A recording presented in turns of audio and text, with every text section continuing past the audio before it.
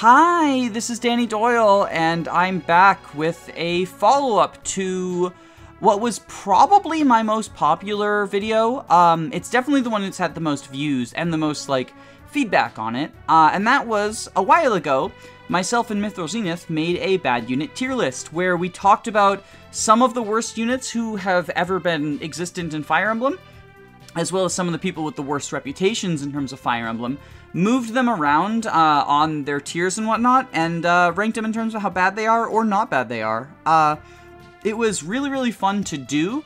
However, as I alluded to, I have gotten a lot of comments about it, a lot of feedback. Sometimes people agreeing, sometimes people disagreeing, and as a result of that, as well as just replaying some of these games, because I'm hopelessly addicted to Fire Emblem, so I replay the games pretty frequently, my thoughts on quite a few of these units have changed, and I wanted to do a follow-up, both to move people who I think are kind of in egregiously bad spots, or to respond to people's comments, either in saying, yeah, you're right, I should move this person, or no, I don't think that's the case, and sort of elaborate on why I feel that they are kind of in the place where they should be. And of course, since I'm following up on a video that I initially had Mythril Zenith on, I figured that it would only be appropriate to invite him back and see if his opinions have changed at all as well. So, Zenith, do you want to tell everyone who you are, what you do, all that fun stuff?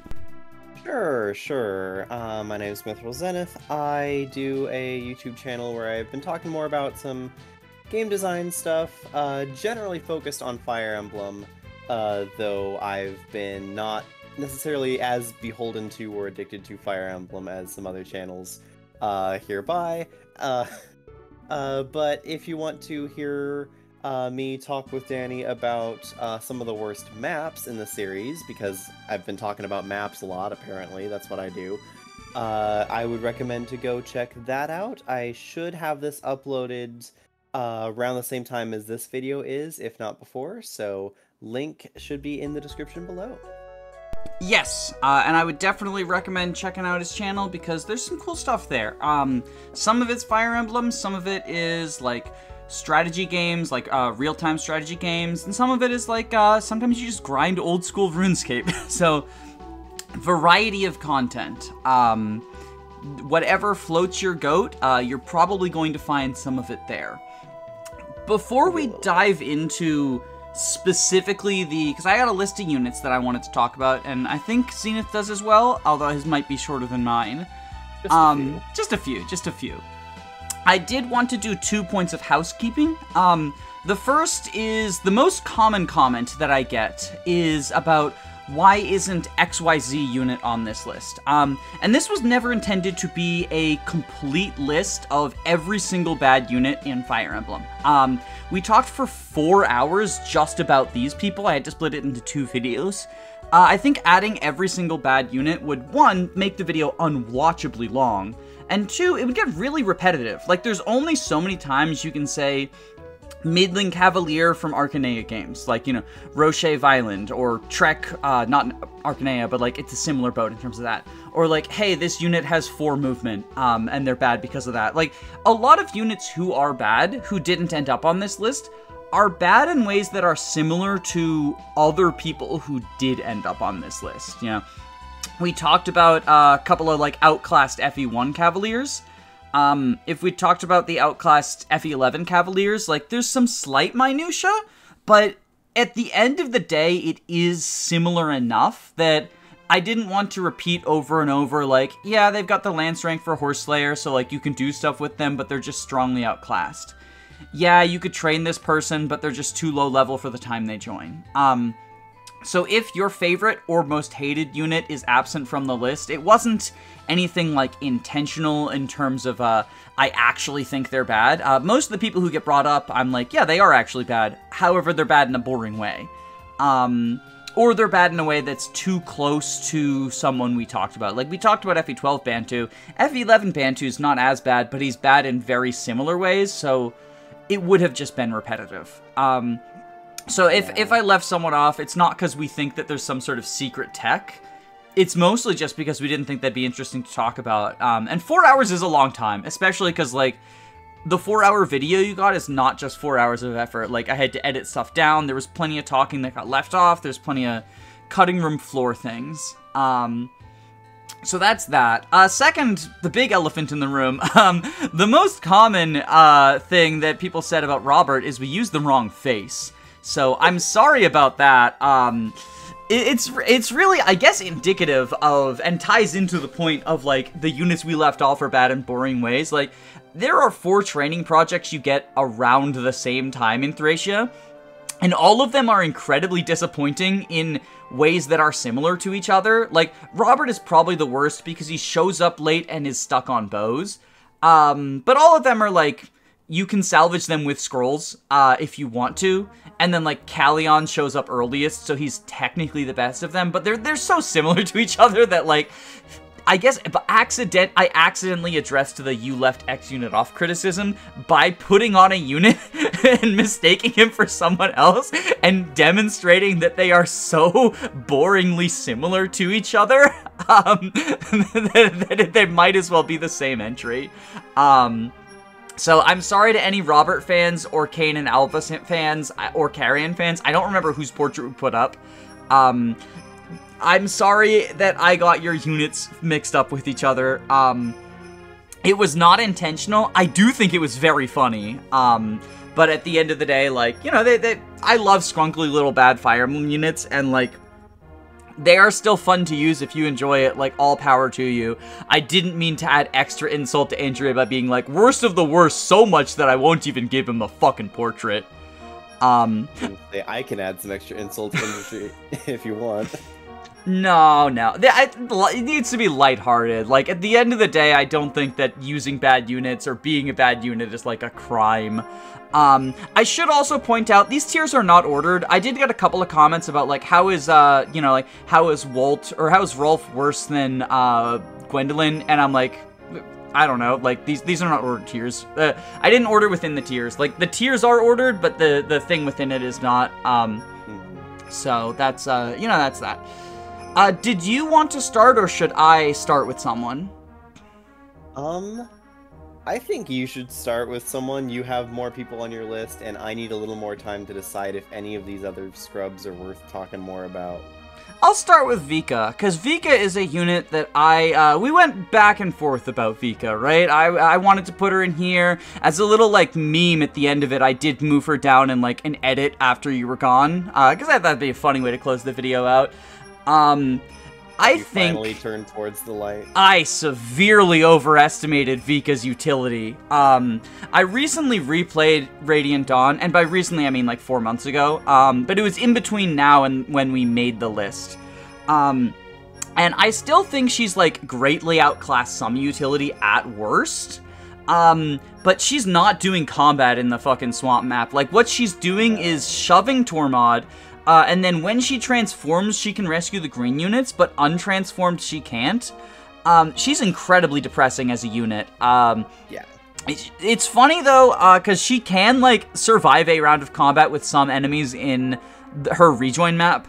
And she can do some flight stuff in endgame, too, like, with the ledges and whatnot. But it's all, like, incredibly niche utility. Like, it saves her from being fun meme tier, because there's, much like with some of these other units who it's like, they suck, but, like, technically they're doing something. I think that this is probably the best place for her. She's definitely not still fine, TBH. Like, there's nothing fine about her. There's nothing fine about her. Viika is... The most use I've ever gotten out of Viika is Flying Shovebot, which, to be fair, is a fairly unique trait only shared between her, Janeth, Ulki, and, you know, whatever other flying Lagoos you have, but... I think the Royals... Yeah, but Flying Shovebot is kind of a niche within a niche.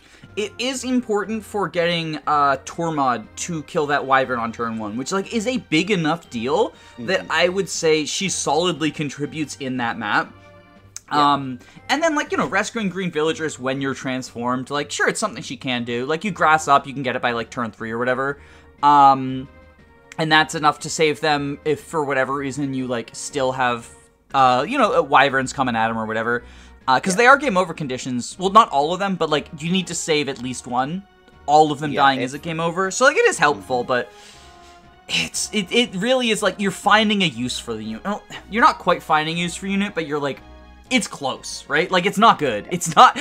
she never belonged in Still Fine, TBH. Like, the fact that I argued for her to be in Not Actually Bad is deeply embarrassing to me, and, like, it just shows how long it had been since I'd played Radiant Dawn at the time we made that list. Well, that's fine. I think everyone can get some weird opinions when they've been sitting on them for too long and not really exploring them. Because I think that with Viika, you're definitely not choosing to deploy her. You're using her because she's been deployed for you. Yeah. Which is not necessarily the worst curse a unit can have. I mean, I think the worst curse a unit can have is that you never get to deploy them and they're never force deployed in the first place, and they're bad. Yeah. See, like, half the cast of New Mystery. I'm gonna show up in preps and you'll forget that I'm there. Yeah, especially when they get shunted to the bottom of the deployment order. But yeah, it kind of goes a little bit along the lines of why only these units and not all the units. Consider these, I know how much you love archetypes, consider these the archetypes of the worst units in the game, in the series? Yeah. Maybe that's going a bit too far. So is there someone who you want to talk about next? Yeah, let's talk a little bit about Elincia, because I'm wondering if she was one of the units that was moved out of Fun Meme Tier specifically to make Fun Meme Tier a single line.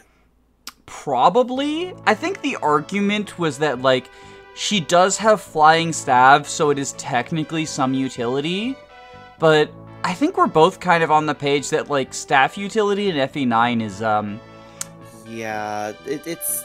So, the utility she has is she flies, she has staves, she has one of the coolest personal weapons, and that's a personal brave weapon that boosts her defenses. And she participates in a triangle attack. Oh, I forgot about that. Literally, two of the units in that triangle attack are, like, the top 5 units in Fire Emblem 9, and I forgot that it exists, and that's how bad she is. Holy it's shit. Marcia, Tanith, and Elincia, and you have a whole base conversation about it if they're all alive. It's fun, but she is not good. I think her staff rank actually starts at, like, D or something. No, maybe it's C. Either way, you get her in Clash, and you'll use her for staff utility in Clash, but then after that, you're not wanting to bring her into any map because she's a game over condition, and if you do bring her, then what, you're going to be using her for flying staff utility in an indoor castle map? Probably not. She's a fun meme. Amity memes, Amity triangle attack memes, but she's not actually really providing you much useful utility. Even in 0% growths, where she was, like, the best staffer by far because she had the most magic and had flight in Kanto, I wasn't thrilled to use her. And, like, in 0 growth, staff utility actually matters because you want to heal your units because they're a lot weaker than they would be without growths. But I was not thrilled to use her. I think we touched on this in the previous video, but it is really tragic that in the one map where flight plus rescue would be, like, a uniquely good thing, Twisted Tower, she's just literally not allowed to play for a poorly justified story reason. Like, she's just doing something on another battlefield, and it's just, like, it's not even really explained. Like, oh yeah, we're just doing 2 fights at the same time, and, like, she has to be in this one. Why? I thought it Why? was... Like, it's so stupid. I thought the explanation was a little bit of, like, the gendered explanation of, like, oh yeah, no, we shouldn't bring the princess here. What's happening here is too awful for her to witness. Oh, maybe? I don't remember. Either way, I remember it, like, not holding up to scrutiny, in my opinion. Yeah. I know that they do that during the map, where they turn away whoever it is elsewise at the end, when it's like, hey, we're not even going to show on camera what is being done here because it's such an atrocity. I know that happens with Orson, with Monica, where, like, in order to avoid showing you Monica, Ephraim is like, take Erica away from here. It's you know, her eyes are too pure or whatever, right? I could be confusing that, but I know that it happens as well because you go into the dungeon and they're like, I'm gonna be sick, you know, I'm gonna leave. Like, Ike is like, I'm gonna be sick. Oh, that's, so that's Solo. That's Solo. When they find the prison cell that Raisin's older sister was in before she died. Was it that? Yeah. I'm confusing all the Laguz prison cells, apparently. It's okay. Like, there's a lot of them. Either way, Elincia is a fun meme, but not really worth her utility. Yeah, I think she either, like, there's one of two explanations for why she was in Greatly Outclassed.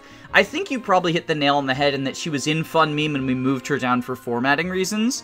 But it's possible that, like, I was a little bit Zero Growths pilled at that time. It had been, like, 2 years since I did my Zero Growths playthrough, so probably not, but that's the only other explanation I can think of. So, like, maybe I pushed for her to be some utility, because neither of us think staff utility in FE9 is especially good. I think I'm even lower in it than you are. So, like, no, it's like, how she ended up here feels... It was probably the formatting.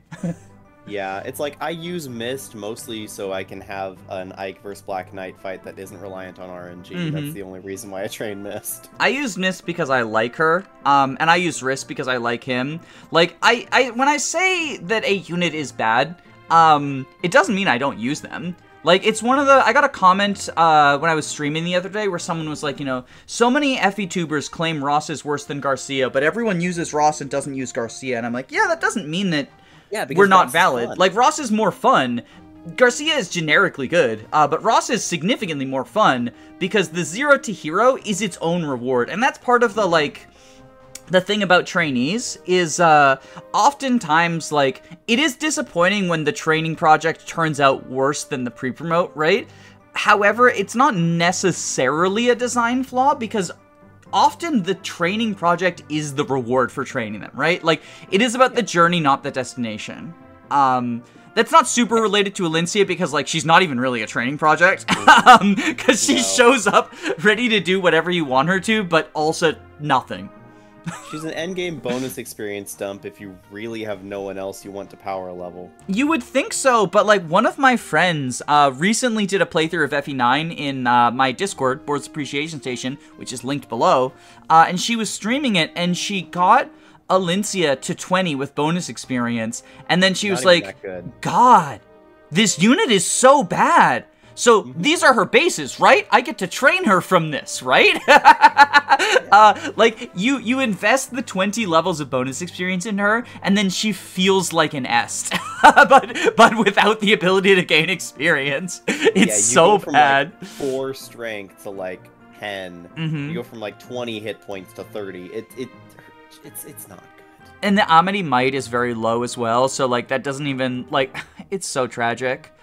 It's so tragic. Has a fantastic glow up to Queen class in Radiant Dawn, and everyone remembers Radiant Dawn Amity being 11 might and off of Queen, you know, tier 3 bases against tier 2 enemies, and it's like amazing.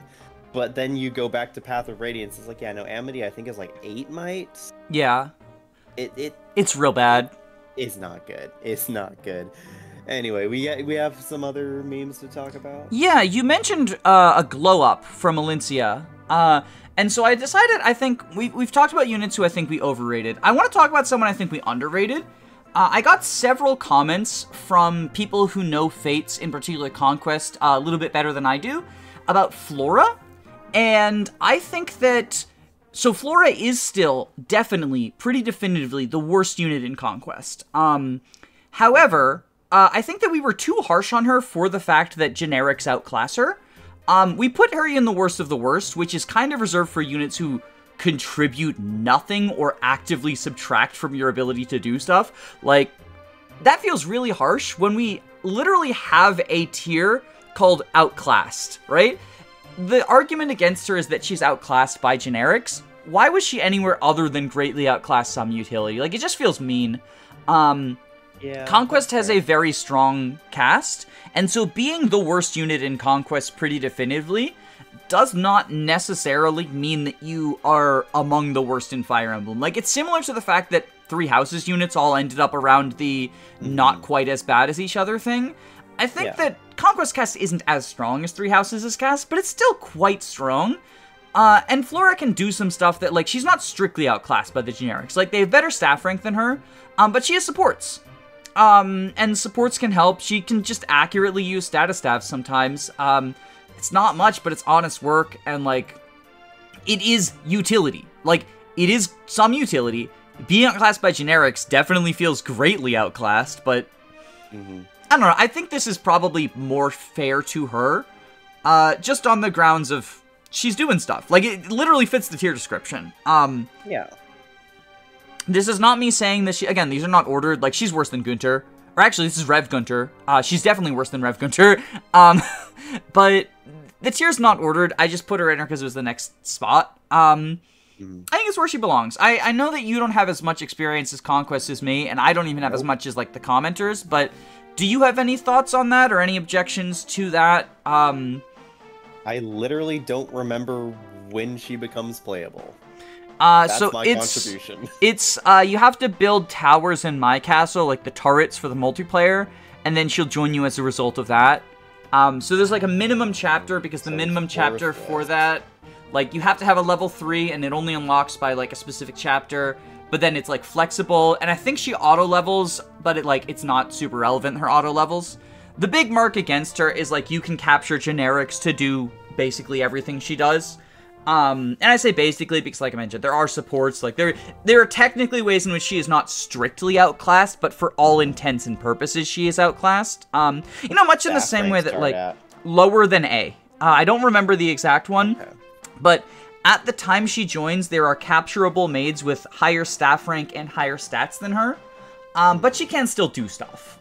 And I think that at the end of the day, like, everyone who can still do stuff probably belongs here at the lowest or highest. It's hard to fucking... I shouldn't have made them upside down, but I think this is a place for her. Like, it's literally the description. It's where she goes. Yeah. All right, what do you got for us? I'm unsure if we're going to be moving location, but I wanted to talk about FE11 Shadow Dragon Marth, just because he still gets so much hate that it's like, honestly, some of it is deserved, but I think most of the hate he gets comes down to the fact that everyone zooms in on Endgame for him. Everyone zooms in on Endgame, they say he gets double by Medius and Hard 5, Falchion's worthless, and you have to give up the Star Sphere for it. But I think that early game, and maybe this just could be because of the version of Shadow Dragon I played, the content patch, early game, his high luck is actually incredibly valuable in allowing him to bait out enemies and safely kind of tank and chip away at enemies, because no other unit outside of maybe Sita has as much luck as Marth does, to the point where luck is often a very underrated and overlooked stat, but when you have enough luck that you become effectively immune to criticals, you suddenly become the safe option, especially if you're, like, Iron Manning. And it's between that and his Rapier that is not as good as the Wing Spear, but I think ultimately it's like Marth gets overlooked because there are options that are better, not because anything he brings is inherently bad. And so I'm wondering if I'm pushing towards outclassed but still fine, but I'm still on the fence about that. What do you think? I think that your perception of him might be somewhat swayed by the fact that you did play FCP recently. And FCP is Marth. FCP Prologue is basically Marth is your only, like, safe solution. Yeah, he's a training project there. Like, he gets a lot of experience pumped into him. And as a result, his starting stats in Chapter 1 have him being much more competent. I think that even in the early game, his combat tends to be pretty bad. Like, 18 HP and 7 defense, even with 7 luck, like, not getting crit, he's still not living that many rounds of combat. Even with Weapon Triangle, like, he's probably getting 2-rounded, which most of your units are, in fairness, but his frailty is a problem in maps that really want you to be aggressive. 7 luck is definitely better than the rest of the starting cast. Maybe Sita has more than that, I don't remember. But it's not enough that he's immune to crits. Which, like, he'll still sometimes face 1% crits, right? And that's a little bit tragic. the one area that I do think, like, and again, I don't know that this moves him, but my opinion on Marth has shifted partially because I've re-examined the way that I tier units in general, which obviously it's, very subjective, the criteria that you use, right?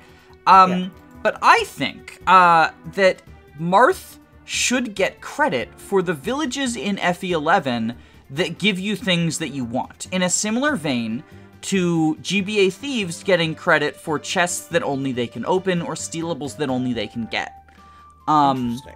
Okay. So if you do that, like, he gets credit for, I mean, obviously there is the downside of then he does limit him from being able to do combat. Like, if he's getting pulled, for example, to get the George village, or that's a bad example because it's a recruitable character and that's weird. If he's getting pulled to, like, get a village that has a valuable item in it, right? Like, there's a village that has, like, a silver weapon, I think, at some point early on. The Thoron village, yeah. Yeah, Thoron village.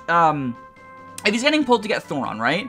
Then he's getting pulled away from combat, and that is definitely a negative. And normally when you look at, like, I think that the normal perspective, or the traditional perspective around tiering him, has been similar to the fact that, like, Lords having to seize pulls them away from side objectives, and so it's a net negative. Marth having to visit those villages pulls him away from combat that you probably don't want him doing anyway. Like, his combat is poor enough even in the mid-game that, like, getting pulled away from fighting an enemy that can one-round you is not actually a negative, in my opinion. And so I think that giving him sort of thief utility, quote-unquote, for the villages, and arguably also chests, because, like, yes, thieves and chest keys can't open that, but, like, he gets them for free, and sometimes you don't deploy a thief or a chest key user because, like, Marth can just spend his time opening the chests. And I think it's a less strong argument for the chests. Maybe he gets, like, partial thief credit for the chests. But for villages, he's the only one who can get them. And there's some good stuff in the villages. The recruitment gets sketchier because, like, oftentimes you don't give credit for units getting recruited. But I do think that, like, any items that you get from villages, whether it's, like, I think there's a couple of stat boosters in villages. There's the Thoron village. There's some good stuff. Like, even if you don't give credit for George, like, you don't get the Parthia without going to George's village. Yeah. And in that grounds, I do think that, I don't know that it moves him up, because, again, that's some utility, right? And you mentioned, like, the Rapier as, like, a discount wing spear. And it is very deeply discounted, but again, like, some utility. I feel like ultimately, I think he's fine where he's at. You do make some good points with that utility, and because I'm thinking, and I'm like, every time I'm playing, even when I don't have a trained Marth that's fighting, I'm still moving him around and doing things on most maps with him, which is more than I can say about, like, Roy. But then again, am I mostly doing that just because Rescue doesn't exist? I don't know. Hard to say, because if Roy was in a game where Rescue didn't exist, you'd be moving him around the map, doing a lot of different stuff, but that wouldn't necessarily be the same utility, I guess. I mean, I think Roy is a slept-on unit, but that's a conversation for another time. Yeah, I think at the end of the day, he's fine where he's at. I think if his speed was a little better, I might push harder to move him down, because if he manages to level up a couple points of speed, and the fact that he needs a couple points and not just like 1 or 2 is the problem here. But if he had that couple points of speed so he wouldn't get doubled by Gazak or Hyman or whoever else, those brigand bosses, then he would be a lot better in the early game. And then to the point where you would want to level him up and feed him some experience in that early game, that I think would snowball him more and put him into that outclass but still fine level, even if he falls off in the late game. And even if his mid-game wasn't good, right? But he gets those 2 points of speed, existing and being functional for the first 3 chapters is a very big deal in 11. Like, I maintain that Doga and, not Wolt, what's his name? Doga, Gordon, Kane and Abel, and Sita and Jagan are, like, amongst the, like, Sita and Jagan are better but Cain, Abel, Doga, and Gordon are very good purely for existing in the prologue. Like, Cain and Abel do have some other stuff that they can do, but I think they end up in the upper echelons, not like fucking S tier or whatever, but existing in the first 3 chapters is a very big deal, especially Chapter 1. Like, Chapter 1, existing in Chapter 1 is such a big deal. And, like, Marth does exist in Chapter 1. And if you were even better in Chapter 1, like, the 2 points of speed or whatever, like, that's huge. Yeah, exactly. It's like the difference between Marth and 2 points of speed is like the difference between Ogma and Navarre or any other units in Chapter 3. Yeah. Where Ogma's the only unit who doesn't get doubled by the boss at base. But he still faces crit against the boss. What if Marth was fast enough to not get doubled by the boss? He wouldn't face crit from that boss. He'd just be better at it then, yeah. Exactly. And so it's like, it's that fine edge that you just find you're just not quite good enough, that I think is where Marth struggles. And I think he gets talked down too much because of just missing that 1 or 2 points. Though I will say missing that 1 or 2 points is still that deal breaker that does keep him down. It is damning, yeah. It is definitely damning. I hate talking about units like that because it is like just one little thing, but so close. Perfect example. I mean, this is why DS Fire Emblem is often called like Stat Emblem or Math Emblem. Yeah, or Warp Emblem. Yeah. I don't think we can move Marth, but I just wanted to talk a little bit more about it because I just see him get done dirty so often. Okay, I'm glad you definitely shifted my opinion on him. Again, like, these tiers are not ordered. If they were, he'd probably move within the tier. Just because, you know, between the thief stuff and the early game is a big deal. And I think people often don't give enough credit for things that you do while you exist in the early game.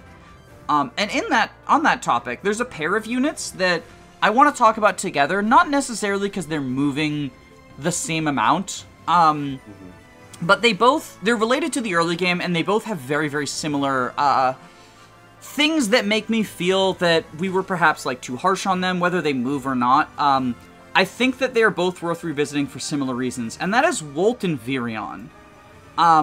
Because they do have that early game, but they both share a really unique set of attributes in that they're both archers, which is normally a pretty dogshit class. They're both, stat-wise, not all that impressive, and they're both available starting from Chapter 1 in a game where the enemies are incredibly tough. It is nearly impossible to one-round enemies unless you are using the Jagan with their silver weapon. And it is very difficult to survive 2 rounds of combat where you're getting hit by enemies. But they both are able to attack from 2 range, and therefore set up kills for other units, whether that's Project or just, I need to fucking kill this enemy or I'm dead, and I can't afford to take a counter. And they end up being useful for that reason. Like, every time I play through FE6, I get a little bit higher on Wolt, and every time I play through Awakening, I get a lot higher on Virion. Because everything about, like, it applies to Wolt to an extent. It applies to Virion in fucking spades. And he's not the only unit who can attack from 2 range accurately, because, like, Robin exists with the Thunder Tome and Mythril exists with the Fire Tome. But you need all 3 of those things. Whereas, like, with Wolt, he's really the only, like, you're using hand axes and javelins on, like, the Axe Bros, and the Christmas Calves, and, yeah, and love missing. That 30 hit rate, yeah. I do think that because of, like, Wolt's contributions for 5 chapters, right? And Virion's contributions for, like, 4 chapters, I feel like they probably both need to move. Probably not to the same degree. I do think Wolt is the best archer, like, the best early game bow user. I know people love Dorothy and Sue, but I think people, when looking at early game bow users in FE6, overstate how good it is to have bows against the Chapter 7 Wyverns, because, like, you're not one-shotting them, and you're facing bad hit rates usually, like 60 to 70% chance to deal half to 2/3 of an HP. Granted, that is better than a lot of other units, but like Rutger and Deke and Marcus and Zealot will do better than that, and yeah, I don't know. I think that I much more value Wolt doing some chip in the early game than, you know, Dorothy being slightly better statted against the Wyverns. It's like 1 point of strength, too. Yeah. I think my, answer comes in the form of a meme a little bit of, like, it's a thankless job, but someone's got to do it. Yeah. Because Virion gets very little credit for what he does because he's pretty much never getting the kill. Yeah, and same with Wolt. Same thing with Wolt. They are the chip damage that's reliable. They're reliably able to deal 5 points of damage, let's say. 5 points! But, yeah, 5 points. But those 5 points are the difference between, Lance or Alan or Robin or someone being able to get the kill and not. So, Another thing... Where do you put a unit like that? I mean, I kind of want to move Wolt to Outclass but Fine, TBH. Partially because it'll upset some people who are Wolt haters, but also because I think that's where he belongs. Like, I do think that a unit who contributes in, like, the 7 hardest maps in the game, because he will contribute in 7 if you deploy him instead of Dorothy. I think a unit who contributes in some of the hardest maps of the game, and contributes in a way that, like, is invisible but impactful, both in terms of, like, if you are not setting up for training projects, like, he's still contributing because you need to kill people, and if you want to train one of your Cavaliers or Shanna or something, like, him being able to set up for them is a huge boon. Like, the fact that he's not dealing a lot of damage can sometimes be beneficial, because, like, you don't actually want him to get kills. Like, I'm currently co-hosting a playthrough with Jacob, where our Wolt is, like, the highest level unit in our army, and he's so statistically bad, and he's blessed. Like, he's the highest level unit in our army, he has the worst stats of the units in our army, and he is above average in everything. So you don't actually want him to get kills. The fact that his base stats suck is actually a benefit, because he's less likely to accidentally steal kills, and more likely to set them up for, like, Alan, Lance, and Shanna. Which is so funny. I mean, you have the exact opposite problem with a unit like Shannon, who's, he won't kill the enemy, but then gets a random crit because he has, like, sniper crit. But yeah, it's like, I'm looking at the rest of the units in the tier, and I'm like, Wolt just kind of doesn't feel like he really belongs. It's like he kind of does, but kind of doesn't. And it's like, but I don't want to definitely move him down, so he's definitely, if he's moving up a little bit, because it's like, again, he just kind of does that archer job, which often maligned, often hated on, and often gets replaced by people who love using Sue. I love using Sue. Like, it's me. I replace him. Same. Same. Me too. But it's like what Sue got that he doesn't. Skill and speed, I guess. It's not even that. It's a horse, I think, honestly. For the most part, it really is. It's the horse and then a little bit of skill and speed. And also, like, cute girl favoritism, at least for me. Like, I like her. I like her. There's definitely elements of that, too, yeah. I kind of want to put Wolt in Outclass, but fine. He feels that way. Yeah, he's definitely outclassed. Like, no doubt in anyone's mind, Wolt is outclassed. But he's also in a game that habitually outclasses most of your early game units. And that's still generally accepted, that most of your early game units are still very important and considered good, at least for where they are. And now with Virion, I know this is going to upset some people. Like, I know it's going to upset some people, because I got a lot of comments about, like, this unit you included is actually good. This unit you included is actually great. Like, how is this person even on the list? And I don't think I'm going to be moving anyone other than him into not actually bad, so just risk spoiling the video. I genuinely don't think he's a bad unit. Like, the more I play Awakening, every single time I play, I'm like, oh god, he's actually fucking phenomenal. Again, like, even if you don't train him up, the hardest part of Awakening is in the early game. And his biggest contributions is in the early game. It's also worth noting that, like, Bow Knight is actually a good class in Awakening, and he can just get it with Master Seal. If you have if you do decide, hey, you know, generally Awakening, you pick like 2 or 3 random Skrunklies and be like, I'm gonna invest in you this time. And if you decide he's one of them, or something. So it's got like rally skill. It's got very good pair up bonuses as well. It gives plus move and skill and I think something else. It might be speed. It might not.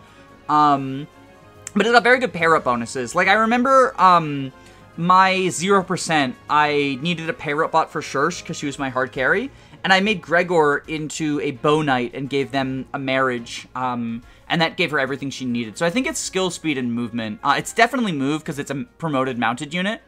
But also just like rally skill, obviously good. So the access to both swords and bows means that both Pavise and Aegis you can play around because one of them gets hit by Aegis and one of them gets hit by Pavise, which if you're doing Lunatic Plus, I guess is beneficial because like an enemy might randomly have one or the other. I don't think that's what pushes him over. Like, I want to maintain the reason I don't think he's bad is the early game. Like, he doesn't stand out from other growth units in Awakening. It's just that most of the units in Awakening are actually pretty bad and very samey, and he has something he offers that, like, he can truly say is unique, right? He can attack from 2 range without counter in the chapters where that's, like, most important, because no one other than Frederick is surviving, like, multiple rounds of combat. Oh, no. And you have Lissa as your only your only source of healing is Lissa and a 3-use Vulnerary. And there's a fort in Chapter 1, and there's some forts in Chapter 2, but you're not reaching them before, like, halfway through the map. So, like, you have no healing. So, taking a counter isn't just like oh, your staffer has to take their turn off to heal. You have 1 Vulnerary, and you have Lissa. Like, you have almost no healing. This is almost as bad as Chapter 1 of FE11, with, like, please, let's get to the Riss Village, but without forts to heal on. It's tragic. I keep forgetting that the chapter he joins on is Chapter 1. Because the way that Awakening does their chapters at the early game just makes it feel like it should be like Chapter 3 or something. So Premonition is what... Chapter 1. Yeah, we got Premonition, which is like the playable cutscene, and then there's Prologue, which is one of the more, like, frustrating prologues, probably the most frustrating prologue in the series. Yeah, because I keep thinking there's a map between that and Virion's map, but there's not.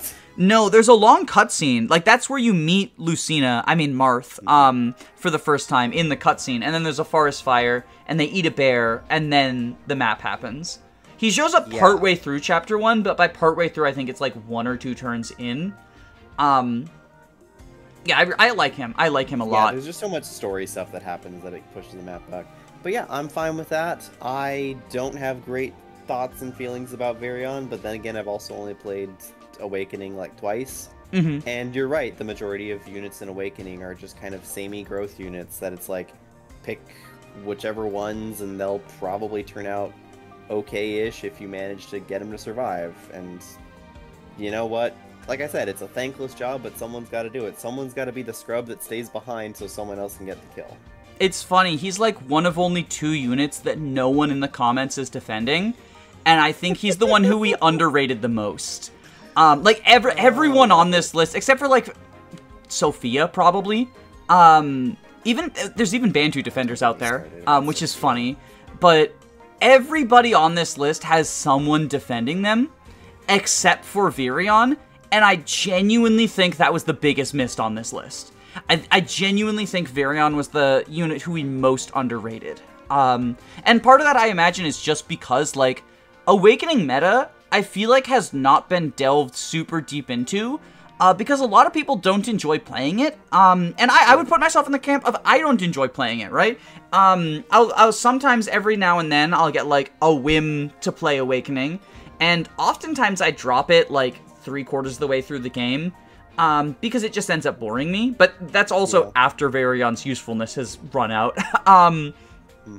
But I think part of the reason why people don't defend him is that the meta isn't really, like, been delved into. There's a few, like, high-level Awakening players out there. I have a friend who he pumps out lunatic runs over and over and over. Is this the person that did does the lunatic solo runs?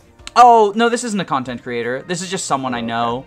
Okay. Like, he just plays them on his, like, hardware. I will say, there's something about Awakening fans that they just don't become content creators. Like, there are so many people who love Awakening so much and have played it so much, and none of them are making content on Awakening because none of them actually want to make content, which, fair.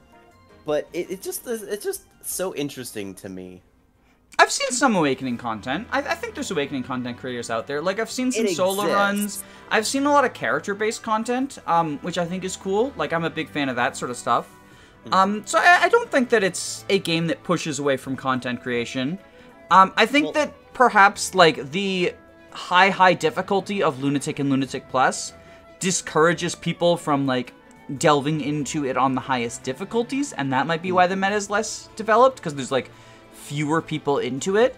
Especially because, like, it's on a similar level to 12, but 12 has that sort of, like, niche of, like, pure Fire Emblem math, right? And so it attracts a lot of people who are really into optimizing, really into AI manipulation, really into a lot of the traits that 12 emphasizes.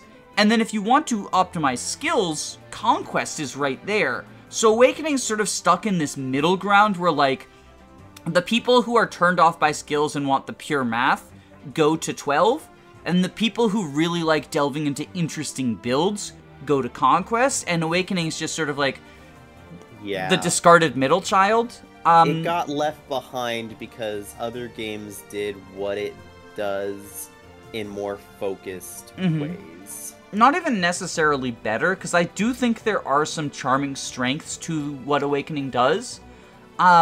It doesn't fully, like, scratch my itch, but I do have several friends who enjoy it. Like, I've got, you know, I mentioned the one who does, like, hardcore runs, but I've also got a friend who does, like, more casual runs, because she just really likes the characters, and she likes pairing people up together, and that's its own sort of, like, fun. It doesn't need to be hyper-optimized meta. Like, you can just be like, hey, I like this person, I want them to marry this person. Yeah.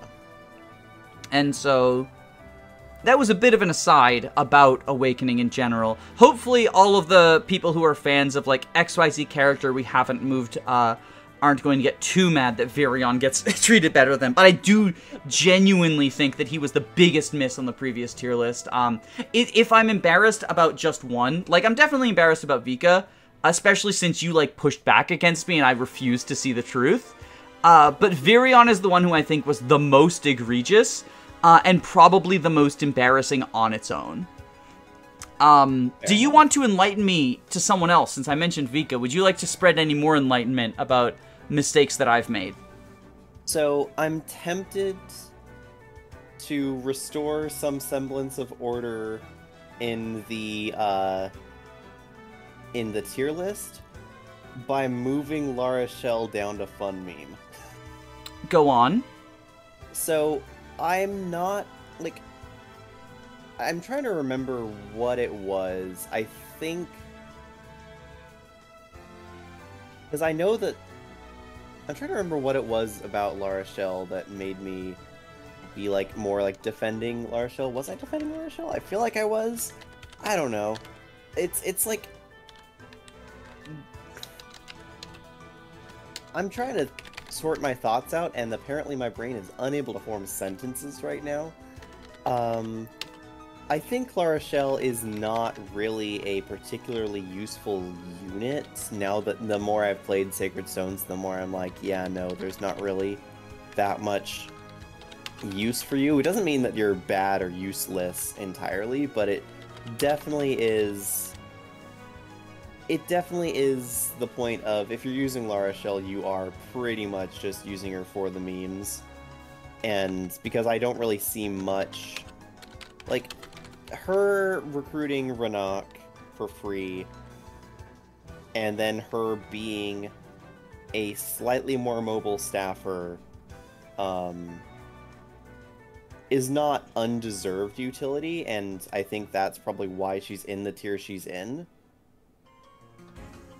I'm gonna... But I'm trying to rack my brain and think of, like, okay, outside of Chapter 14, do I really care about La Rochelle on most runs? Like, if she's not my project, do I care about using her outside of Chapter 14? And I think the answer ends up being no. I would say that even on Chapter 14, she's pretty bad. And the reason for that is her base staff rank is D, which is 40 uses Restore. Away from Restore, which is a big deal if you're a staffer on 14. But not only that, she can't use Barrier. And while Barrier is not super useful in and of itself, it is a great way to grind an underleveled staffer, either to grind their staff rank or to grind their experience. And she is an underleveled staffer.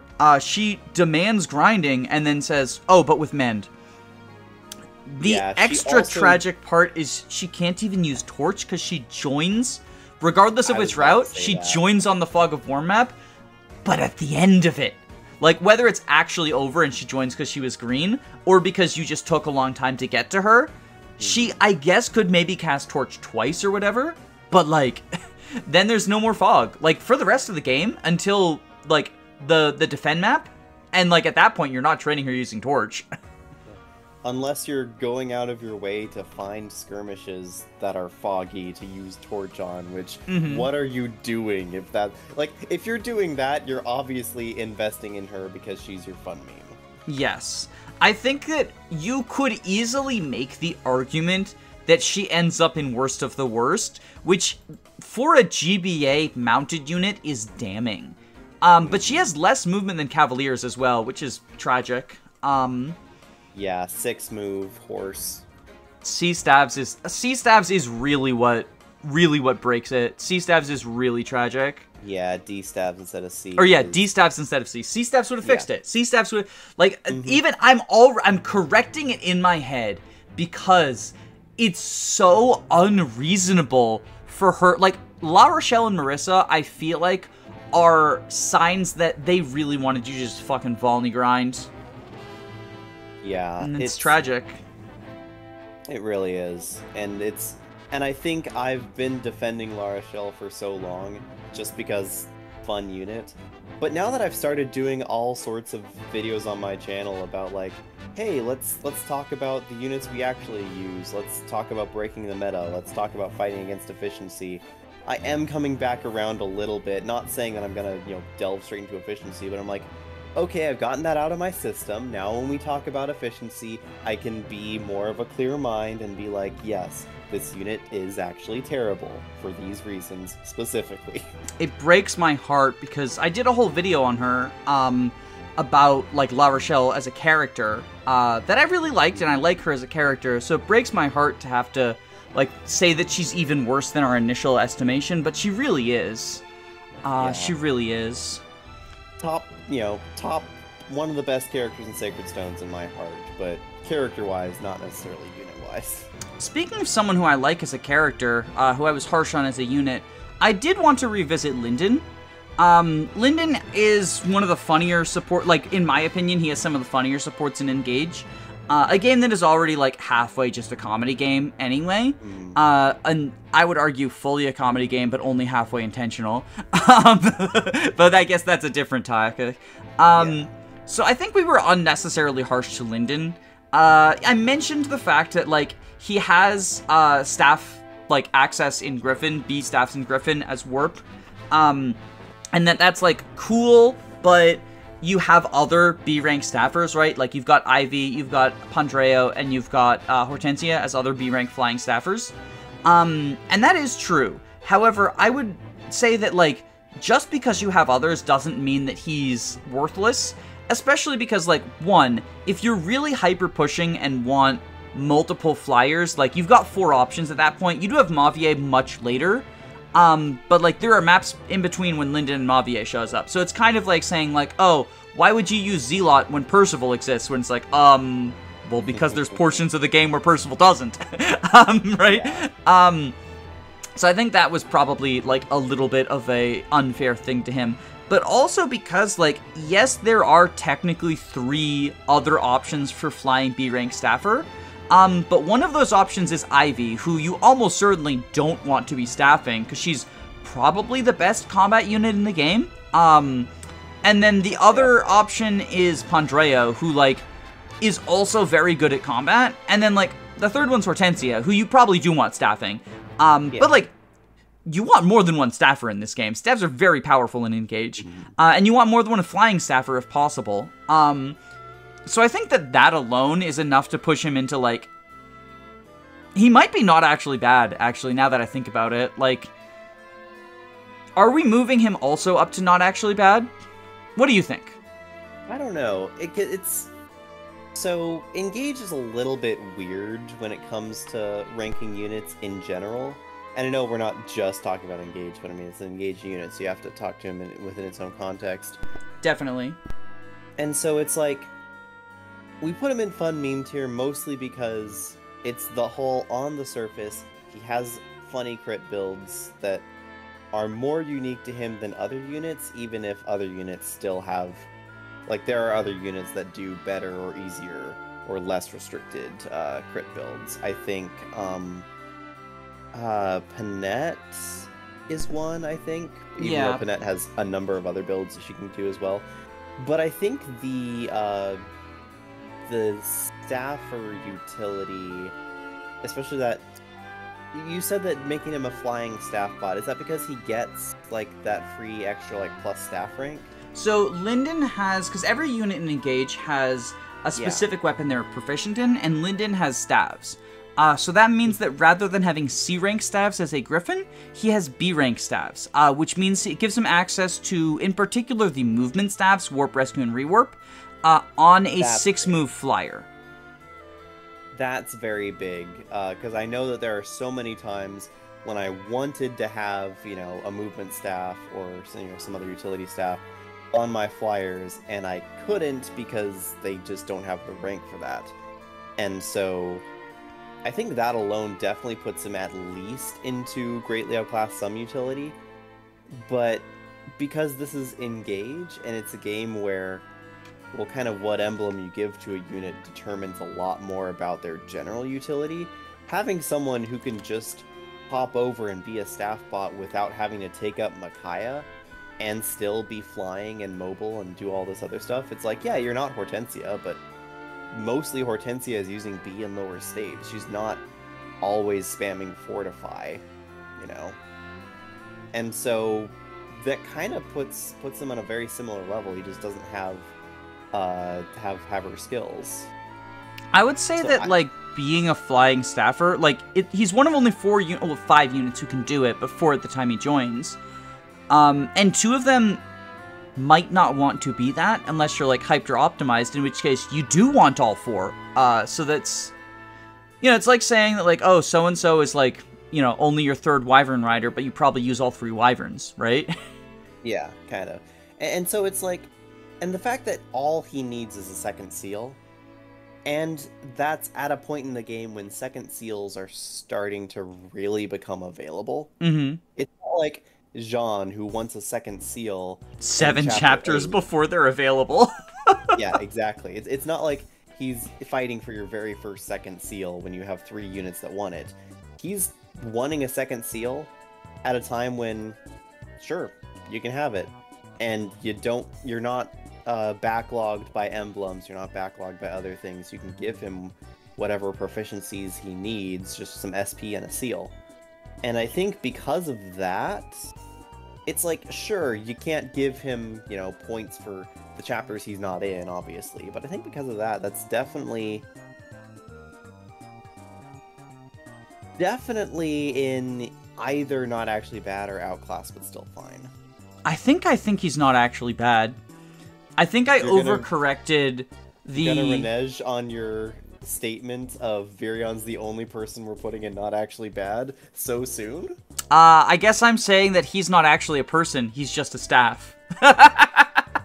Because it really, like, that is the thing that he offers you. Yeah. He doesn't really offer you anything else. Like, yeah, I guess his combat's, like, not terrible, but it's not great, and you've got people with great combat. Engage in a nutshell is just it's not a unit, it's a staff. I mean, on that topic, do we want to talk about it's not a unit, it's a ring? Because that's sort of how I feel about Bunet. Sure, let's do it. Let's go for it, because I remember when we first made this tier list, Engage was still relatively fresh, and Bunet was like, pardon the pun, people were still cooking on Bunet. I still think that Bunet is likely the worst unit in this game. Just because, like, the people who have worse combat than him show up much later, and at least have, like, something that's sort of, like, the draw to them. Like, Jean starts in a Chain Guard class, right? And he's one of the only people who can be Chi Adept before you get Byleth. And that's valuable for some ring stuff, like, in particular, Lucina Chi Adept. Ana, like, I'm pretty low on Ana, but you can, like, meme around with her to get the money stuff, and I don't think it's worth training her, but at the very least, like, it is something she offers, whereas, like, he's just sort of really middling, when he shows up. At the very least is very fun to use, to train. She's a fun training project, even if she's not the ideal one. Anyway, sorry. And, like, with Bunet, I did get people pointing out that, like, you know, his stats are, I mean, I would say they're still pretty terrible for the time, but they're, like, you can do some things, and you can slap a ring on him, and, like, by virtue of that, he probably shouldn't be in worst of the worst, but, I don't know, it feels to me like, and this is kind of why I hate talking about most Engage units, is a lot of units, like, so the existence of infinite reclassing, or functionally infinite reclassing, means that, like, units end up mostly being a ball of personal stats, at least by the mid-game. And the existence of rings means that oftentimes people give units credit for what is being done by the ring, even if the thing that could be done by the ring, it, like, could be done on someone else, right? And I tend to think that that's the Bunet defense, is, yes, he leverages these rings, but not in a way that is unique at all. And you're really just getting utility out of the ring. Like, there's definitely some characters who leverage the rings in unique ways. For example, like, if you throw Sigurd on Vander early on, like, he can move really far because of the extra Cavalier bonuses, and only Alfred shares that with him. And, like, Alfred can do some other stuff with Sigurd potentially as well, but Vander tends to overall have better bulk, so, like, the overextending thing. Or, like, if you throw Marth on someone to get Mercurius, and they are a good investment project for that, oftentimes it's Alir, because Alir is stuck with Marth, so raises the bond level naturally anyway for a few chapters. But Chloe's another one people like to point to with that. There are a few units who, like, uniquely use these rings. You know, Zelkov with Byleth in order to get the Dex Dance in a unit who can actually do, like, in a covert unit, is pretty cool, because he has decent combat as a covert unit at that time, which no one else really offers at that time. In covert, like, you know, other people obviously offer decent combat, but if you really want covert dance, which is valuable, because I think that's the plus speed one, then he's kind of your only option if you're not, like, deploying an archer who's not great. Let's not fucking get into that debate, okay? But, so thank you. There are some people who, like, do uniquely leverage the rings, and I think they get credit for them, but Bunet just doesn't strike me as someone who uniquely leverages the rings, because, like, he doesn't have super good covert performance, which is the rare one. Like, being a good covert unit is rare. You've either trained one of the archers, trained Yunaka, who is going to have lower experience growth because of the way that thief stuff, or not lower experience growth, but she can't promote, so it, like, thief stuff is weird for her, or you've using Zelkov. And, like, if you haven't trained the archers, it's kind of Zelkov over Yunaka, just because of base stat stuff. Level 17 versus level, like, 7 or whatever. But, like, you can have other people in mounted classes, right? Like, you can, if you want a cavalry ring bonus, you can very easily reclass someone into cavalry, and still have them function just off their personal stats in the cavalry bases. Whereas, like, reclassing someone into a covert tends to drop them because of the way the thief bases work, or lock them to bows, which is often unideal for those units. Yeah. Yeah, definitely. Engage is either, okay, do you have a personal class? Well, you know, you're not a royal, so you don't have that. Do you have a really notable personal skill? No, he can sometimes eat food twice. Do you have really notable personal bases that are either generally high or like high in a specific way? Well, no, he's pretty kind of generic and mediocre. Well, do you have like a unique weapon access? Stuff like, you know, Lindon's staff plus. No, I think he has axes or something as his better weapon. Axis sounds right. Axis sounds right. The fact that I don't know, I think tells you everything you need to know, right? Yeah. And so it's one of those things of like, is he really like an unusable unit? No. Is he... And so it's like, by nature of the tier list, does he belong in worst of the worst? I don't necessarily know, but I don't necessarily think he belongs any better either, because he's not... You're right, it's not him doing anything, it's your chosen investment. It's the ring, the weapon, the SP books, and the skills that you're giving him that's doing all the work. He's just the body you've chosen to give all that to. And in comparison to Flora, who is someone who we did move out of worst of the worst on the grounds of, like, she can contribute using these stabs and stuff, like, she has the unique attribute of, like, she actually uses stabs, which not everyone can, and a lot of people don't want to be in classes that can. I'd say most people don't want to be in classes that can. Even if you could reclass, they're gonna have E-rank stabs. Yeah. Fates. Whereas, like, Bunet, literally anyone can use those rings. And if the thing that you really want out of them is Cavalier bonus, like, send someone else into Great Knight or Paladin, or Bow Knight. Yeah. Yeah, we talked about how hard it is to get units into Covert and to like them in Covert, because you have to give them Dagger or Bow, and very few classes. To get someone into Paladin, you just have to have that one weapon skill. Just any melee weapon skill, and they can be a Paladin if they're already promoted.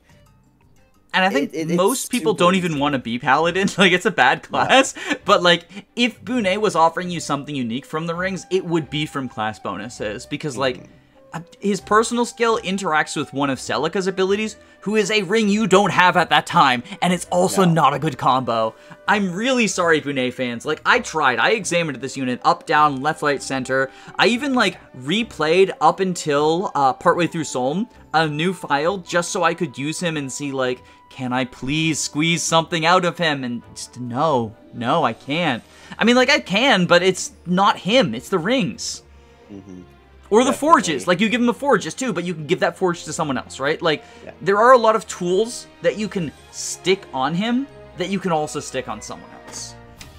Yeah, joining a chapter after renowned units like Kagetsu and whatnot is not great for him either. He joins alongside Fagato and Pandreo, and right after Ivy, Kagetsu, and Zelkov. And right before... Panet and Marin. Yeah. He's such a mediocre unit joining in the middle of a flood of other units. Like, I could even see giving him more attention and more use if he was somehow the only unit that joined in a map. But the way that Engage works is you have, like, I think the only unit who's the only unit that joins in a map is, like, Seedall. He has what I would describe as the FE7 filler unit problem, too, in that he joins when there's no deployment slots for filler units. Like, you're probably already choosing between your projects and pre-promotes at this time, so, like, there's no way that he's edging out someone, right? You're probably dropping units you've grown attached to because you look at Pandreo's stats, and you look at Ivy's stats, and you look at Kagetsu's stats, and you look at Zelkov's stats, and you look at Fagato's stats. And you look at the literal 4 deployment slots you have. Because you're like, well, I'm getting 4 new units in this chapter, I have to bring O'Lear, and I probably should bring Hortensia, so, 3 units it is. But yeah, one of the things that people did point out is, like, a 10-1 Louis and Chloe, or not Louis and Chloe, Loe and Jade, the 2 Armor Knights, like if you make them Great Knight, they're just strictly worse than him, which is true, but they're around during times when, like, I actually care. Well, Louis is around during times that I actually care about, like, what he's doing. Jade kind of isn't. But for Bunet, like, yes, he strictly outclasses the units that I'm probably already benching, but not by enough that he's the reason I'm benching them. Yeah, it's like, oh great, you're better than an internal level 11 unit. Congratulations, you were in chapter 12. It's tragic. Do you have someone you want to tackle? I know I just did 2 in a row by accident. No worries. I don't actually have anyone else on this list that I'm kicking to talk about. We can jump to another Unless engage unit someone then. Inspires me. Yeah, let's keep going down your list. So Lapis is the unit that I've gotten probably the most comments about out of anyone in the entire list right here. And they are almost all negative. They're almost all, you put Lapis way too low, you're underrating Lapis, let me tell you my Lapis build.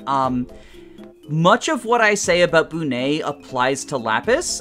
You'll notice there's a huge tier gap between them, so like she is infinitely more salvageable than him. But in many cases, the way in which you make Lapis quote-unquote work is by investing resources in her that anyone else could use to equal or greater effect. She joins alongside Alchrist and Citrine, and then shortly after she gets joined by Diamante and Amber. And at that point you have, I think, 3 total second seals? No, 2 total second seals, 3 total master seals, or...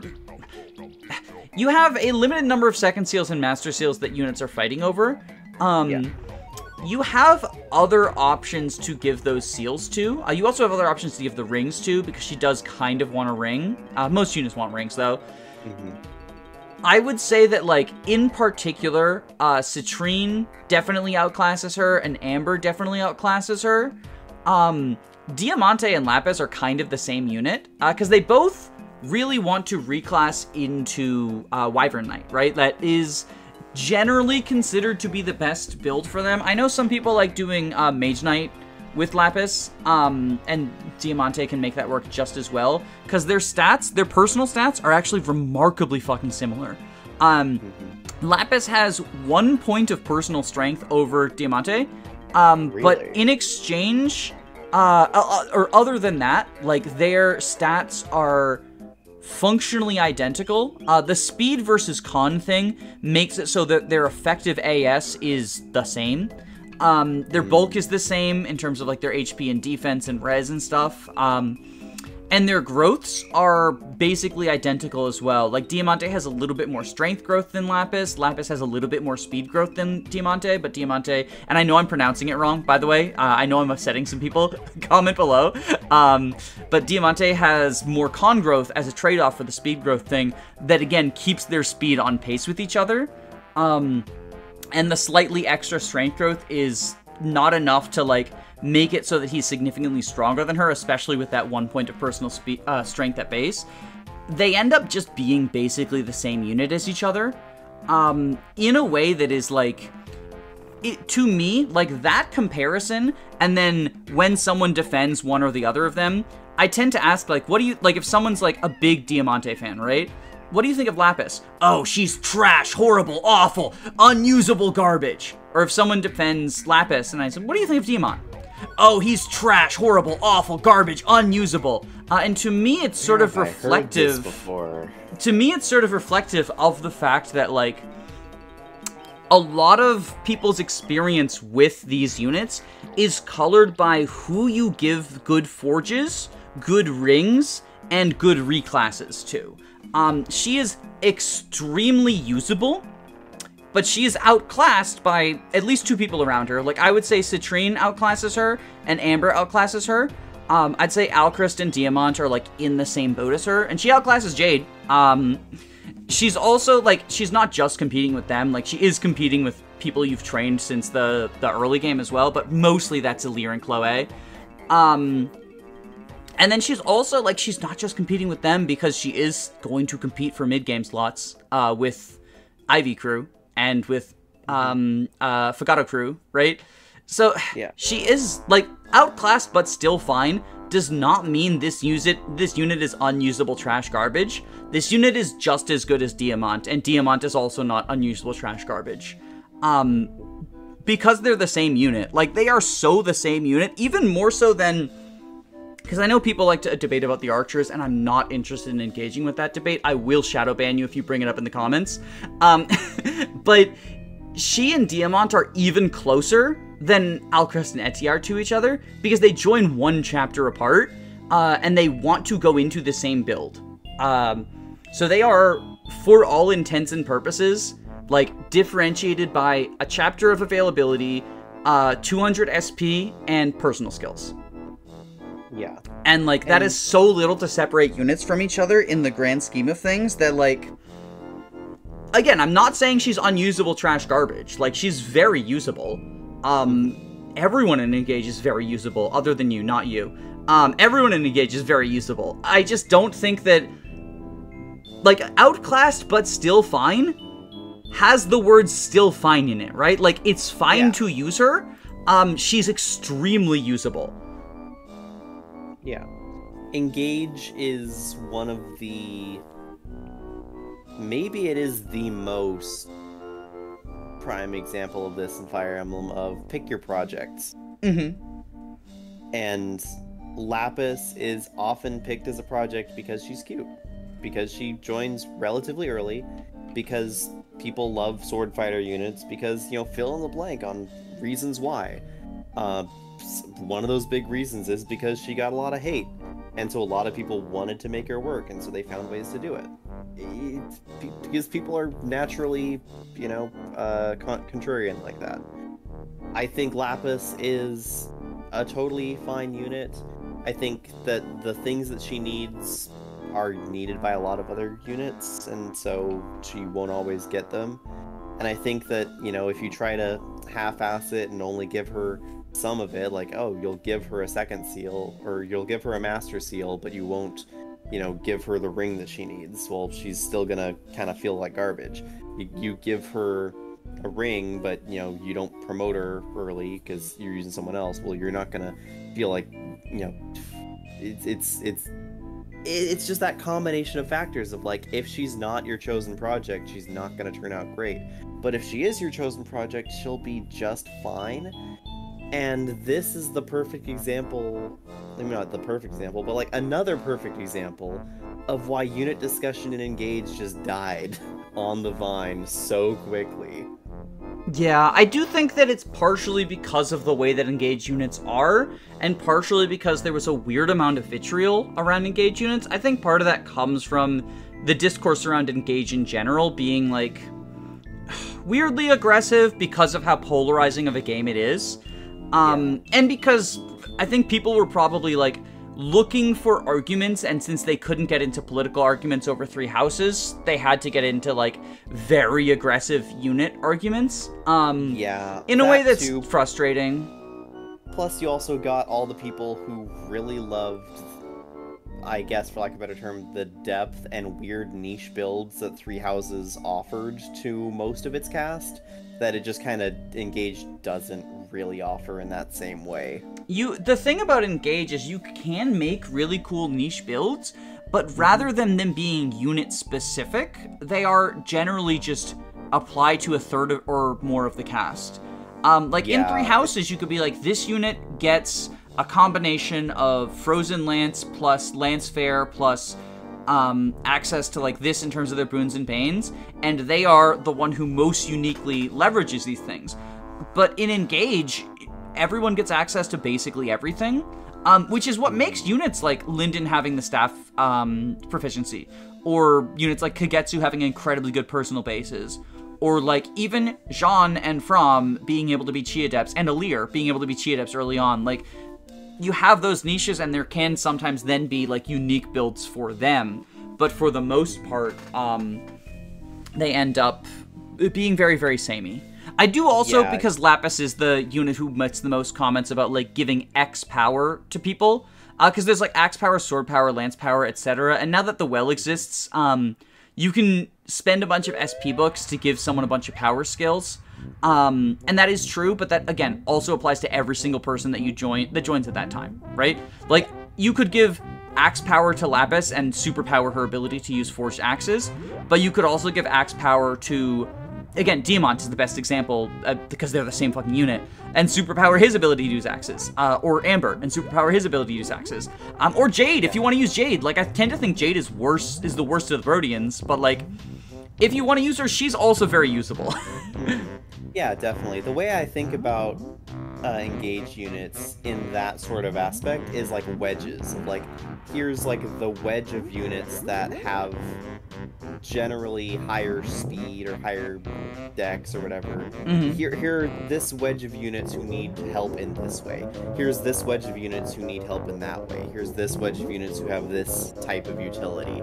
And it means that none of the units are uniquely individual, but that there are clusters of units that can all do similar jobs. They just do them in maybe slightly different ways, or maybe at slightly different times, or with slightly different investments. And that's kind of where Lapis ends up, and that's kind of where, you know, a lot of the other engaged units that are not listed here end up. You mentioned a couple of seconds ago the idea of, like, 3 houses units generally having, like, really cool, unique builds that you put them into. And not all of them, but some of them. Yeah. So I wanted to drift into a unit who is on this list mostly because she does not have access to those builds, and we won't be here long. I mostly just wanted to say, because I do get a lot of comments about Mercy still. Initially, she was the most commented person. She probably still is, but Lapis is the most commented one that I haven't talked about yet. Those comments have moved to your other video. Yeah, if you would like to know why I personally believe Mercedes is the worst student in 3 houses, by a pretty significant margin, and she is also worse than Anna, because Anna's also on her. Anna and Ash are, like, some of the lower tiers that are often compared to her. I made an entire video that's, like, 50 minutes long, breaking down in exquisite detail, with a lot of testing, like, in-game testing in terms of, like, reaching her ranks and stuff, right? Not even going off of, like, RNG for her stats, but, like, literally, her problems come from her ranks and her spells and stuff. If you want more information on the issues that I have with Mercedes, there is a video that will be linked below that is called, like, The Problem with Mercedes, or Was I Wrong About Mercedes, or something like that. I don't remember the exact title, but it goes deep into why I think that she is the worst student in 3 houses. And I'll throw Mercedes fans a bone here. At the time of recording that video, I said that I thought she was the worst unit in 3 houses. I now pretty definitively believe Hanuman and probably Manuela are both worse than her. So argue about that if you're a fan of one of those 2 units. Can't wait for this video to the comments all to be about the 2 of them. But yeah, I tend to think that they are worse than her. Maybe I'll talk about that later, but for now, we can move on from Mercy, because I've gone into Mercy a bunch, and I don't want to, like, kick her while she's down, because I do really like her personality. r/they did the math on Mercy. Is there someone your heart draws you to, or should I continue to take the reins? Take the wheel. I'm just kind of sitting here looking at these units being like, I hope I don't pass out before we get done with this video. Well, speaking of units who might make you pass out through to a long amount of time, Fiona, if you're going to use her in the tower, you end up grinding her a bunch and passing out. I think I overemphasized the amount that her, like, mount utility rescue stuff can be useful in part 3. I don't know if it moves her to fun meme tier, but I find that she is a lot less useful than I remembered her being in terms of, like, doing rescue drop stuff, doing blocking ledge body stuff. She can't survive any combat, obviously, but that's not something that we, like, ever pretended she could. And yeah, do you think that her, like, rescue dropping utility, which is very close to non-existent, is low enough that she should be fun meme tier? Because, like, bringing her to the tower is a fun meme. So it's one of those things of, let me go through the Act 3 maps. Mm-hmm. You have Swamp Map where she moves around on your island and I think can't even really move in the swamp. She has like 1 tile movement. Oh, she has 0 movement on the swamp. Oh, she can't even move in the swamp. But people Okay. exaggerate how damning that is because anyone who moves into the swamp is dead. Like, Yeah, most of your other units can't move into the swamp even though they literally can, because they die. Yeah, it's one of those things of like, it does limit her utility because other units at least can move a tile or two to like get in position to, you know, help out with a kill or something. Meanwhile, she can't even do that. She's stuck on land. I genuinely think if she had full movement on the swamp, it wouldn't change how usefully she is on that map. True. Like, I genuinely think that people overstate that by a lot. True, because ultimately, what's she gonna do? She's gonna die in 1 hit to a tiger, or get doubled and die to a cat. Oh, she dies in 1 hit to cats. She dies in 1 hit to cats. Not even doesn't even care about the doubling. Oh my goodness. Yeah, and so she's moving around the back lines, trying not to get in the yellow unit's way, while ripping units out of the swamp who got into the swamp in a bad position. And it's like, okay, so you can argue that there's some benefit there to having Yuna attack and then being able to rescue them back, and does the fact that she has Savior uniquely help that? No, because she's not doing combat while she's rescuing anyone, but, you know, she can technically do that because she has a mount that makes it so she can canto back to relative safety. Well, Savior's not locked to her. True.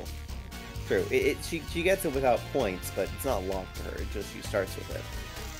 Yeah, I would argue that, like, map. you never fill her capacity anyway, because, like, what skills is she using? Yeah, exactly. But I'm also like, who else would I give Savior to? Har. I give it to Har.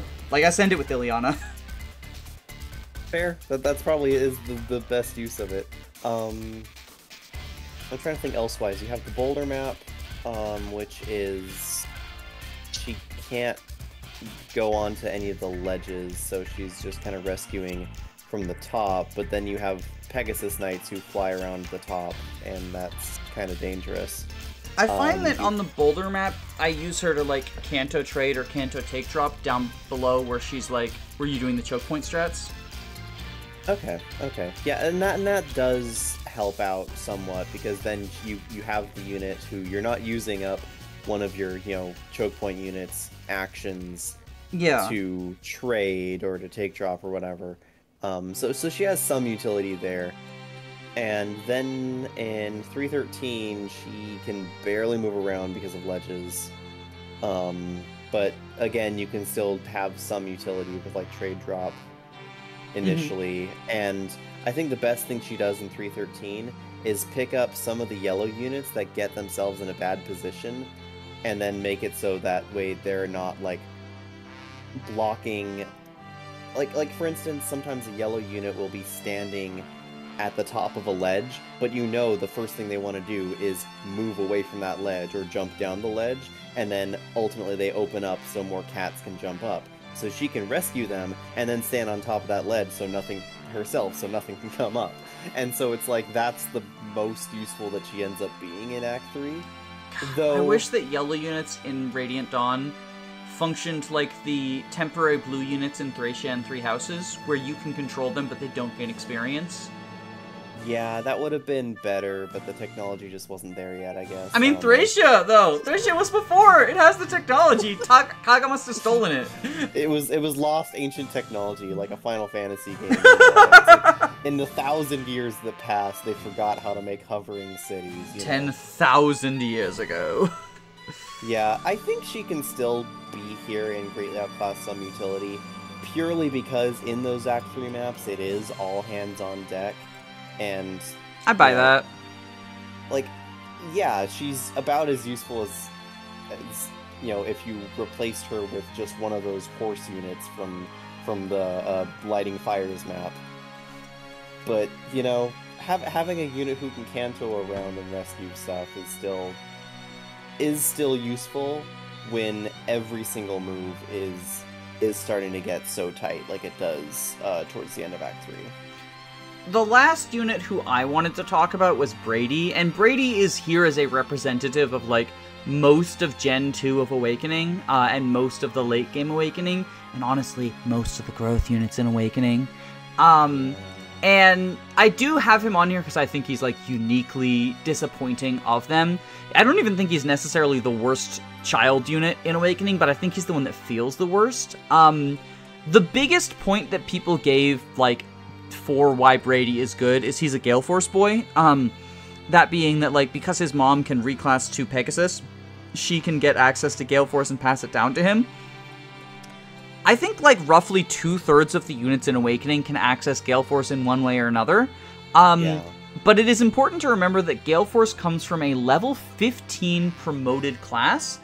Without excessive grinding, that's going to come incredibly late on most units. There are a few units who can get it quickly, like Robin, because of the experience multiplier, and as a result, Morgan can get it fairly quickly.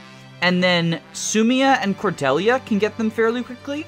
I think they start in the class. Yeah, they start in the class. I think anyone else reasonably is not going to get Gale Force in, like, a timely manner, because it's important to remember that they do need to reclass into Pegasus after gaining a bunch of levels in their base class. So, for example, Lissa needs 35 levels in order to get Gale Force. And so that means that she's 10 levels in Cleric, which is on staff experience, which is so bad in Awakening. Like, staff experience in Awakening is probably the worst it has ever been. So it's 10 levels in staff experience, and then 10 unpromoted levels after that, which are slightly slower than regular unpromoteds. I don't fully know the math, but it is slightly slower, but not enough that it's, like, a huge deal. Like, I still just count it as 10 unpromoteds. And then 15 promoteds. So 35 levels. For Maribel, it's, like, a similar deal, because she's also in staff. I don't think it's a full 10, it might be, like, 8 staff levels, but it's very, very late for her. Like, it's between 30 and 33 levels in order to get Gale Force, who you then pass down to Brady, and he starts out in a staff class, meaning that if you want him to make use of Gale Force, he needs at least a Master Seal, probably a second seal, which just feels bad. Like, I recognize, yeah, you can get Gale Force on him, and you can make any child unit functional. Some are harder to than others, and I do think he's one of the harder ones, despite the fact he can access Gale Force. It's also part of why, like, people will defend Donald as a dad, because Donald can give Pegasus Knight to his kid. But that's important to remember, that you're getting the kids more than halfway through the game. Even if you second sealed them immediately to Peg, then they end up with, like, they still are 25 levels away, and 15 of those are promoted halfway through the game. Like, I know that Gale Force is an incredibly powerful skill. It is the strongest skill that has ever existed. But because of how difficult it is to attain in a timely manner, I do also think it's one of the most overrated things in any Fire Emblem. Not because when you have it is bad. Like, I think it is every bit as good as when you have it. I just think that, like, you know, it's like saying that, like, Athos is the strongest unit in Fire Emblem 7. Like, from the perspective that you don't care about the number of maps that a unit is around for, sure. But from, like, you know, if you start up a fresh save of Hector Hard mode, you reach chapter 12 and you say, like, hey, which unit should I use this game? And someone goes, Athos. You're like, okay, cool, thanks.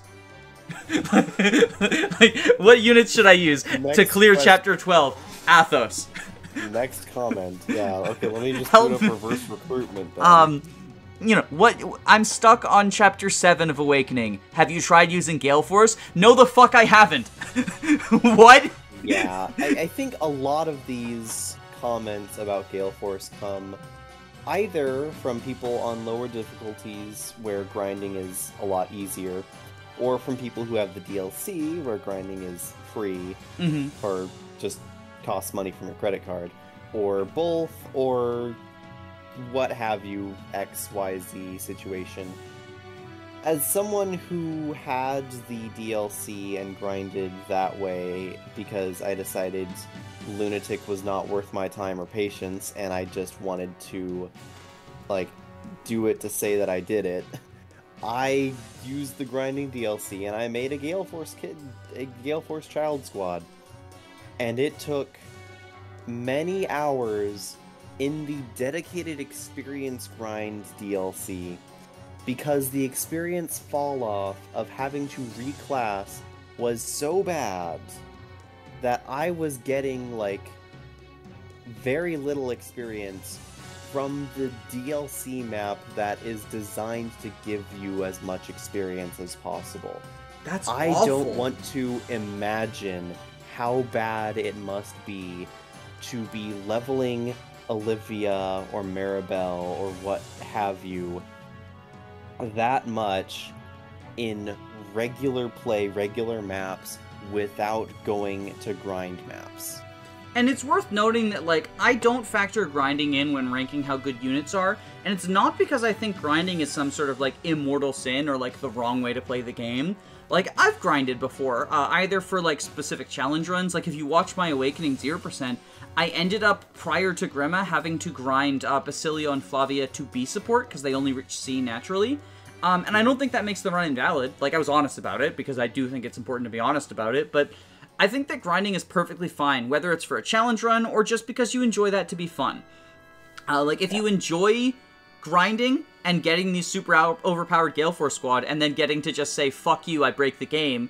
Like, your story, you told me a story recently about how you had an overpowered Gale Force squad, but rather than using it aggressively, you used it defensively, and you would attack people, get Gale Force, and then flee out of their range. And I think that is incredibly funny and fun and unique, and that's a cool story that you would not have gotten without grinding. So don't let anyone, like, don't stop grinding just because I'm not counting grinding in evaluation. The reason I discount grinding in evaluation is I think it makes units very samey. You know, you can grind Brady up to have good stats. You can grind up Maribel to pass down good skills to him. But in that instance, he is not different from any other unit you've ground up to have other builds. Like, maybe he has slightly different builds available to him, and that, like, the combination of, like, Axe Fair and Gale Force and War Cleric and Stabs and whatever, like, maybe you can be like, okay, well, I'll use Gale Force to move him and then use Rescue with his second action, right? But he's not functionally different from if you decided to, like, reclass Pawn into Wyvern and Super Pawn or whatever, or, like, you know, if you just decided to, you know, super loop your Donal and make him, like, the best Arms Thrift Solar, right? Like, yeah.